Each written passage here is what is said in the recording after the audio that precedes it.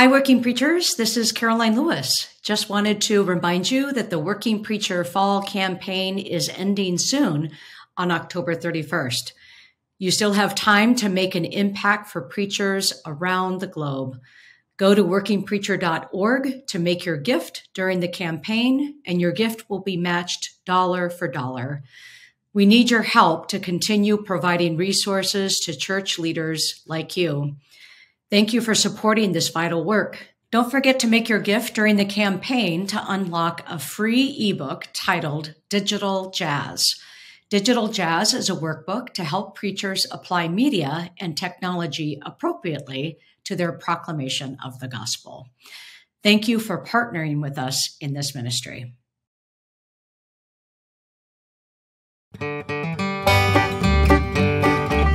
Welcome to Sermon Brainwave with me, Karoline Lewis. And me, Matt Skinner. And me, Joy J. Moore. The text for the 21st Sunday after Pentecost, which falls on October 30th, 2022, and we should say that there is a separate podcast for Reformation Sunday, but this is for the 21st Sunday after Pentecost, come from Isaiah chapter 1, 10 through 18. The semi-continuous first reading is Habakkuk chapter 1, verses 1 through 4 and 2, 1 through 4. Psalm 32, 1 through 7, 2 Thessalonians 1, 1 to 4, and 11 to 12, and then Luke 19, 1 through 10, the story of Zacchaeus. And we all now want to break out into our little song that we know from our Sunday school days. Zacchaeus was a wee little man was he. He climbed up in the sycamore. Joy and I are trying to sing together, and it doesn't sound good. Oh, that's right. I forgot. Yeah, but y'all know the song. So, anyway, great story. What's that? You might not have been short. The word there could just mean of diminished stature. It could be a social categorization. I know that ruins everybody's memories of Sunday school. Well, then what do you say, a wee little man? You'd have to figure out a new lyrics for how about a hated scumbag would be another possible way of putting it. But how are we going to rhyme that, though? That doesn't go over very well in a children's sermon, I don't think. Yeah. That's why they never asked me to do children's sermons. Got it. Yep. All right. Very, very, and, we're not at the end of the travel narrative, but we're getting pretty close. And so this super close. Mm-hmm. And this encounter then with Zacchaeus, and I say that because this encounter with Zacchaeus, how is it then become a summary, maybe not necessarily a summary, but you look back on all of Jesus' encounters with people throughout the gospel, and here's this one last one, and where do we see some of the themes that have been present in Luke, and really the way in which, for example, verse 10 could be a theological summary of the Gospel of Luke and Jesus' ministry. For the Son of Man came to seek out and to save the lost. And that seeking out, going back to Jesus' sermon and in Nazareth, and the way in which the gospel begins, and the way in which lostness has been so much a part of this gospel. What does it mean to be lost? And then what does it mean to be found? And what does it feel like to be found? And what does it feel like to be seen and regarded? So that's one aspect of this story, I think, that you don't want to overlook is how much of Luke and Luke's Jesus and Luke's interpretation of Jesus' ministry and why he's here is present in this passage. As a God who sees. Mm-hmm. Yep, absolutely. Mm-hmm. Yeah. It's the story wouldn't work as well if it were not where it is here in Luke 19. I think it relies on 19 chapters worth of characterization to make you make assumptions as the story starts to unfold. Right. So Zacchaeus is introduced to us as a chief tax collector, or literally a ruler, an arche or archos, and archon. Anyway, forgive my my declining attention span. No, so he's introduced as a ruler, he's introduced as a tax collector, and he's introduced as wealthy. All are characters we've seen before. We had a rich ruler in the previous chapter. We've seen tax collectors who have got shady reputations but seem to find a home with Jesus. And the rich have not done so well in this gospel. So already you're ready to characterize him and perhaps to judge him, to put him in categories. And of course, he breaks out of those categories, or he overcomes those, either because he has a genuine transformation, or there's another school of thought out there, which is he says, wait a minute, I've been giving away money all these years and everybody hates me, but nobody knows that I'm living according to kingdom principles. So that's read Joel Green's Luke commentary if you want a really good exploration of that point of view. But in either case, he breaks out of those boxes that I think Luke, by the way he introduces the character, almost wants to pull us into that trap. Right, where we're like, this guy deserves to get a smackdown from Jesus, right? Or this guy's got so far to go to reach the kingdom. And you have this moment of transition. I mean, he's kind of a queer character in that way, to use that term for him, right? He doesn't fit the norms, doesn't fit the standards that we might have created for ourselves, but certainly that reflected in the society as the gospel recounts those. And he might be showing us, you know what, it is possible to be a rich ruler, tax collector, who's generous, or who comes to Jesus. We're not told he has to change his job. Nope. As offensive as that is. Same thing happened in Luke 3 when tax collectors came to John. Right. He didn't say quit your job. He said be fair. So, I mean, there's all of these ways that I just want him to be different. I want some aspects of him to be different. And I want him to either suffer more or to be more generous or something. And he doesn't, because he's a son of Abraham, and the Son of Man has come to seek and save the lost. So there's a way this passage, what judges me at least, and can judge a lot of us as readers who think, oh, it's Luke 19. We now know how this gospel thing works. We know who deserves it and who doesn't. We know who's attracted to Jesus and who's not. And this subverts that in so many ways. Yeah. And I think, too, another background piece that is helpful for the preacher, how much you actually bring it into a sermon or not, but that phrase, he is also a son of Abraham, to go back to John the Baptist's speech in Luke 3. And John said to the crowds coming out to be baptized, him, you brood of vipers, who warned you to flee from the coming wrath, produce fruit in keeping with repentance, and do not begin to say to yourselves, we have Abraham as our father. And so that is present here, that bear fruit worthy, or that comes from a perspective of seeing the presence of God in Jesus. And so how does that then, how that has been a calling throughout Luke, and the way in which, again, as you said, Matt, is it a sort of repentance? I will give back, or has it been a habit? My habit is the giving back of, is it both possible in the Greek translation, but the way in which this is cast in such a way of that bearing fruit, and is it bearing fruit that comes from a place of being seen, and recognizing God's presence here. So that's another, I think, important frame of reference for this passage too, especially as you think back on the entirety of Luke as we get closer to moving to year A. I'm on board with everything that you said, and it makes me want to lean into the Isaiah text. So,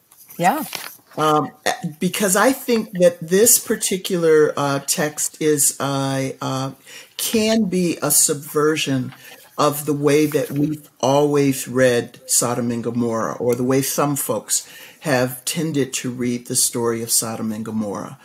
And here, first of all, clearly they were doing the practices of worship that they were supposed to, that they were engaged in bringing the offerings, that they were offering the sacrifices, that they were doing what were the festivities and festivals that they were to keep. And yet, the problem that the prophet notes, the problem that the prophet says is what makes God say, I don't want your sacrifices, is in verse 17. Learn to do good. Seek justice. Rescue the oppressed. Defend the orphan. Plead for the widow. This is the very thing that in Luke, in the sermon that Jesus does at the beginning of his ministry, says what he has come to do. And this is where the prophet is calling Sodom and Gomorrah to account. And I think we're in the same places today, where there needs to be a recognition that it is not just going through the motions, which a week ago we talked a bit about the kinds of prayers that are offered and what's an acceptable prayer. Well, what is the acceptable way of worshiping God? And it's not the right rituals. It's the ritual of extending hospitality. And man, that's a hard lesson. But it seems to me that that is still what God is calling for God's people. Mm-hmm. Mm-hmm. Yeah, it's such peculiar rhetoric here to be addressing Sodom and Gomorrah for Isaiah, right? I mean, he's speaking through time in doing that. But I do see the connections, and I think you were getting at as well. But, simply what does it mean to be lost? And how do you know when you're lost or when somebody is lost? Mm-hmm. Because things seem to be going well here. At least they're doing all the religious stuff they're supposed to be doing. Mm-hmm. Mm-hmm. And what does it mean then to be saved or to be found as well? Because I think Zacchaeus's finding might not be horrible sinner to now saint. It might be misunderstood, right? Kind of abused by his society. Something, if only people saw me for who I really was. Geez, that could be his. And in some ways, the Isaiah one, I think the stakes are a little bit higher in what Isaiah is talking about, what is about to happen.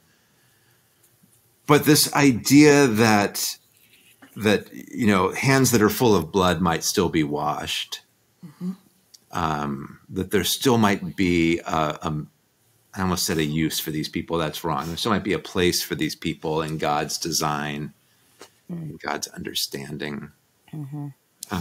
And I don't know that either one is the right answer, but just to explore that religious language of lost and found with a congregation and say, you know what, that might not be the same for everybody, even here in this building, in this congregation, in terms of how we're experiencing that. There's some common threads, of course, but. And just Did Matt just do a lean in between the Old Testament and the New Testament? I'm not going to highlight anything, but I just if I jump in before you go, Karoline, to also what does the very act of what Jesus does with Zacchaeus? I'm coming to your house. Hospitality.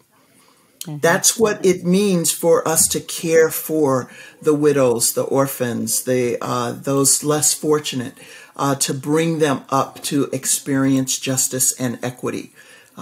It's making sure that they have a seat at the table and that the banquet is spread. Yeah, and I would only reiterate and just say it in a different way of what both of you have already said. I love verse 11, the second part of verse 11. I have had enough. I am done with your burnt offerings and your hypocrisy and you just name it. And the preacher can just go off on that and just say, I am done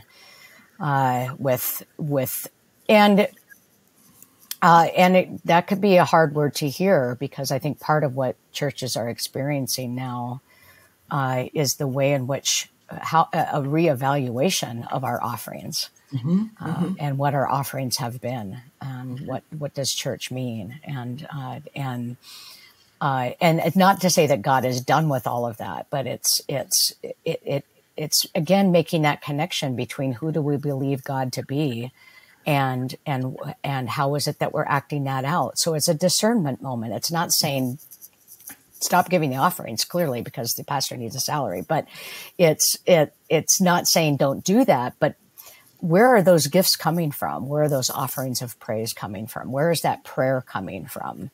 And if there is no correlation or integration between who you believe God to be, who you believe Jesus to be, and that bearing of fruit, those offerings that you give, that table that you set, there's the problem. That's where God's like, I'm done. I'm enough with you. And I think we're in a place of discernment on that. Go ahead, Matt. You can go ahead.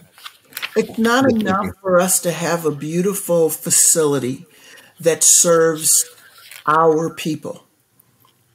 What God is looking for is an extension, that what happens in that beautiful building, in that community, has an impact outside of the doors of that built sanctuary. That's where justice is lived out. And when the community, whether it is the immediate neighborhood, or if that building has been built out in the suburbs, how do you come back to town? How do you come back? If you've been in the city, how do you go back to the rural areas?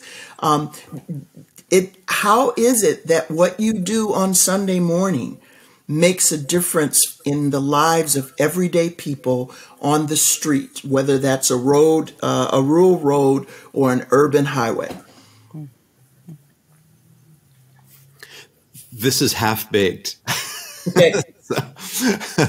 Don't say that at the start of your sermon, but this is half-baked in my own mind. I wonder if what I'm thinking about is the flip side of some of what I think what you first brought up, Karoline. And at the same time, I hear a lot of congregations being blamed for their quote-unquote failure or for shrinking numbers. Yeah. As if their genuine acts of faithfulness aren't enough. Yeah, right. I hear a lot of that and you certainly don't want that. Not from you two. I hear that in the ether. Right. And so I would not want a preacher to tell the faithful who are there on Sunday morning, God doesn't like your religiosity. Right.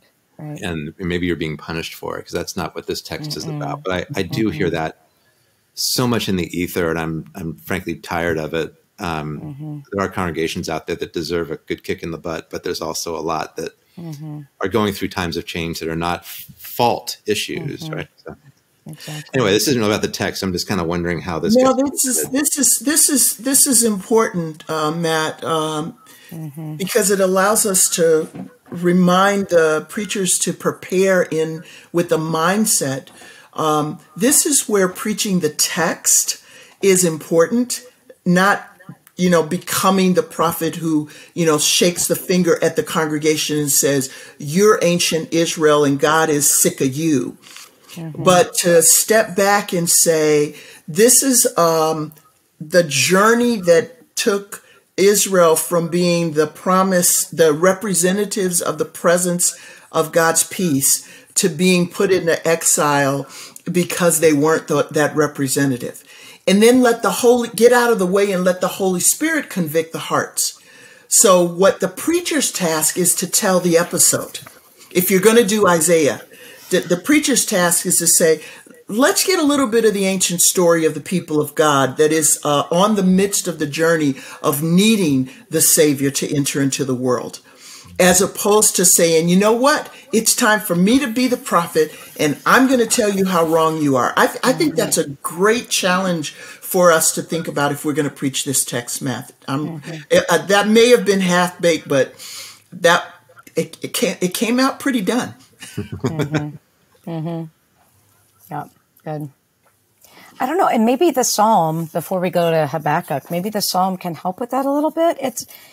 because it's part of this is having sort of a rhetorical sensitivity with regard to these themes, because you certainly don't want people to experience that kind of blame and shame, or as if, the reason people aren't coming back to church is that they did church wrong. I absolutely agree with you, Matt, the way in which there's so much critique of how wrong church has been.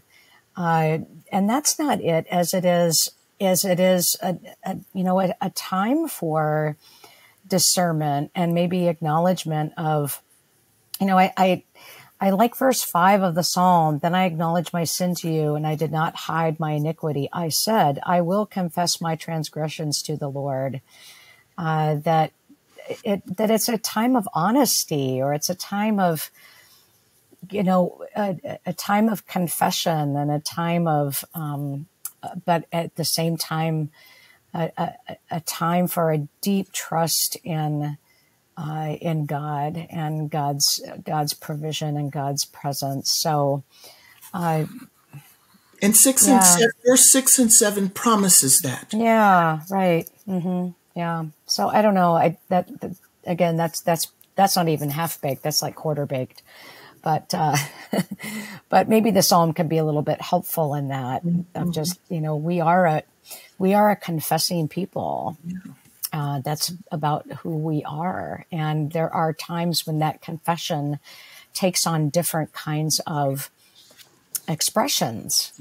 And that confessing itself is a process it's an act of discernment. It's an act of decision making. It's an act of reevaluation. That is necessary when anytime you're in a relationship with anybody, including God. Exactly. So that's maybe how I would use the Psalm in that regard. Sure. Yeah.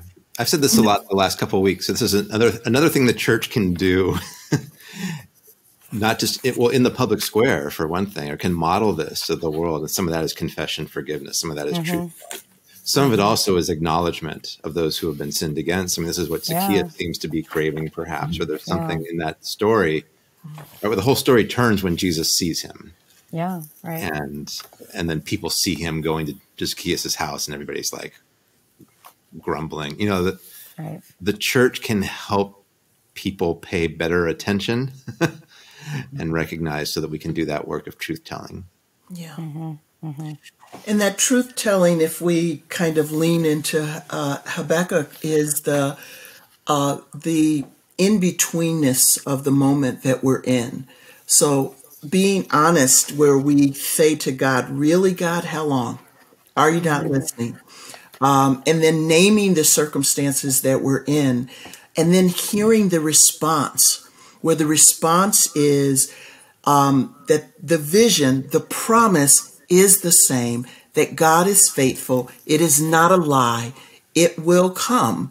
It will come to pass. And so there's a way in which even this text allows that to be expressed if we pay attention to the in-betweenness of the moment that we're living in.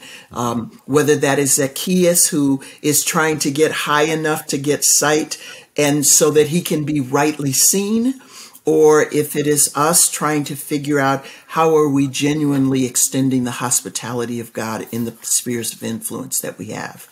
It calls for us to confess. It calls for us to cry out, God, how long?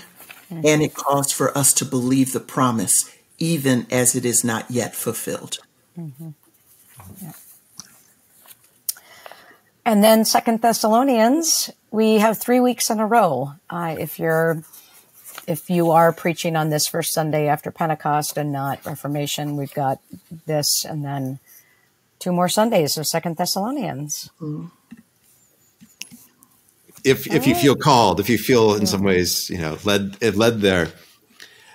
This one, a lot of times we get verses 1 through 4, then skip ahead to 11 to 12. We see this a lot in the lectionary. this gap is a doozy. So if you prepared a sermon on this, make sure your reader doesn't read 5 through 10, because people will have some questions that your sermon might not be addressing. But it views the return of Christ as a time of the unleashing of vengeance, and some retribution is going to happen. But nevertheless, in these verses that have been assigned, so here's the one time we're not going to say, you should add verses. Yeah, right. It does talk about boasting and pride, and Stephen Fowl is helpful, saying this is biblical language. This is partly what it meant to live in the first century and to know your place in society. And but the Bible has a lot to say about boasting in one's faith, boasting in one's standing before God, boasting in the faith of another. And some of that's upside down, like what happens in this passage, where the author is boasting about those who are doing things that one would not want to, or experiencing things one would not want to boast about, like being persecuted. So that'd be an interesting way in. If you lose a bet and you've got to do 2 Thessalonians for 3 weeks during this time of year, then I would talk about boasting and pride as spiritual virtues if done correctly.